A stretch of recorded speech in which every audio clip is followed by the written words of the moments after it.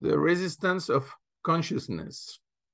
Even if the majority was blind and underestimated this regimentation, which was from the beginning against history, some people realized that it was important to resist. It was a resistance of consciousness, but it was difficult to convince the others. This new reality was beyond their imagination. In the beginning, they used only their economic warfare against the Bolsheviks. They thought that it would be sufficient, but it was an error, a big one, at the strategic level.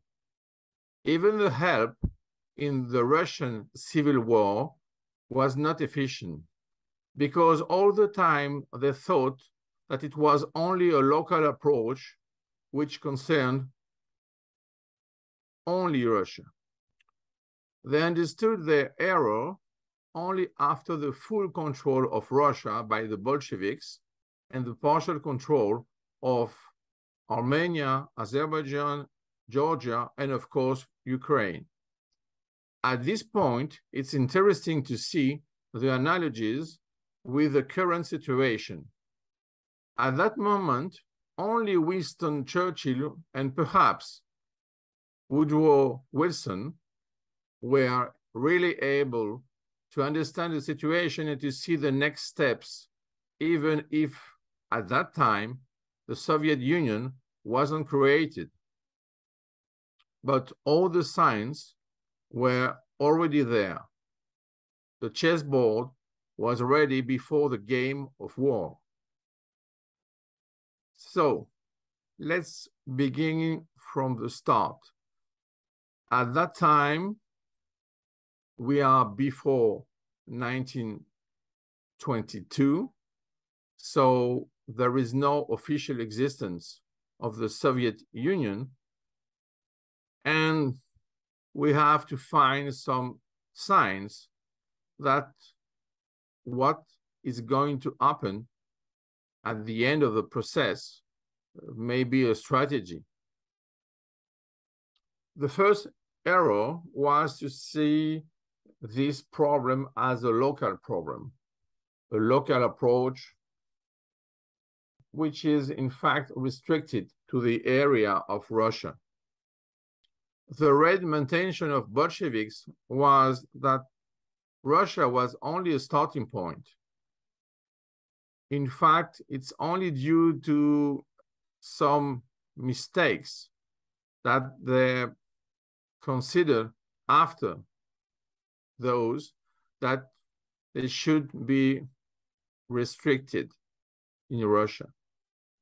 So the area of Russia is rather different from the Soviet area. It's important to see that because in fact it was bigger. So to resist, they tried to make robust core and avoid problem at the edges of the Russia. But at the same time, they tried to have the control of many Soviets, so-called Soviets at the end of the process. So, for example, the three in Caucasus and of course, Ukraine.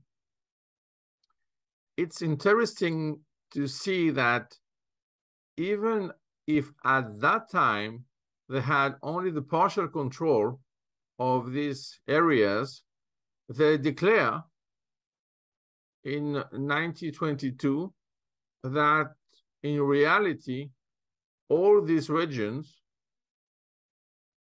are belonging to the Soviet Union. It was the same also for the Baltic countries and a part, of course, of Finland. So the chessboard was ready before the game of war. It's only a sentence to explain that before any chess game, we have to put the pieces and the pawns on the chessboard. It's already something which is aggressive, in fact. It's just a little bit more than something which is neutral. Neutral for a chessboard is to be empty. When you put the pieces and the pawns, there is no more neutrality. You have white, black. So you have a field. You have to choose. But the way you put the pieces and the pawns, it's not relevant because it's always the same. Remember that in shogi, you put them in a quite different way, and you have, in fact, a series. So you know the level also of your opponent. In this framework, we can see that Soviets were playing the game of war before the starting point of the chess game.